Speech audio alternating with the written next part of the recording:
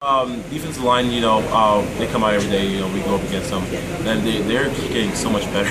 Right now we have Jamal Bruce. Right now he's like the only returner defensive line. He's hurt right now, but that gives the younger guys, Mike Ramsey, Carlos Ray, those guys opportunity to go out there and get those reps, those necessary reps that they need to get more experience and get prepared for next season. Duke lost a little bit in the leadership department. Has Coach Cut challenged anybody to become leaders in the spring? And also, have you seen any guys step up? I mean, honestly, Coach didn't need to do anything. We already have a bunch of leaders in my class alone that's already out there. I mean, obviously, they have me for the offensive line.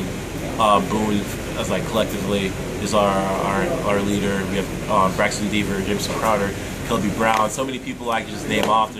You see them in practice every day, and you know that they're there, and it's people you can't miss. And those guys do a great job and lead by example with everything they do.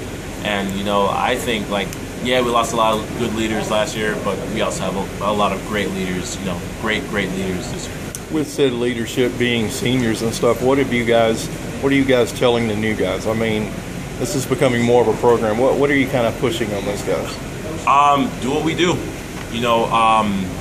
These young guys coming in right now, and they see a winning program, they see how we go about doing our business, and honestly, that's the only way they know how to go about their business also. So these young guys coming in, they see a winning program, they're going to be incorporated into that winning program, and that's just going to continue building on what we're trying to create here at Duke University. Okay.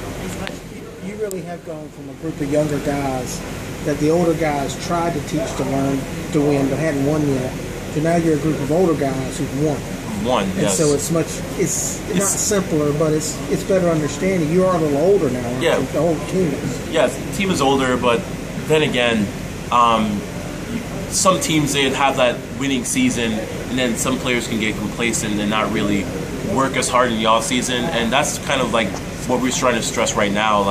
We know what this team was 3 years ago, 4 years ago, and we're trying our best not to get back to that point, and not to backstep and continue on the track that we've been on this entire time Coach Cut's been here.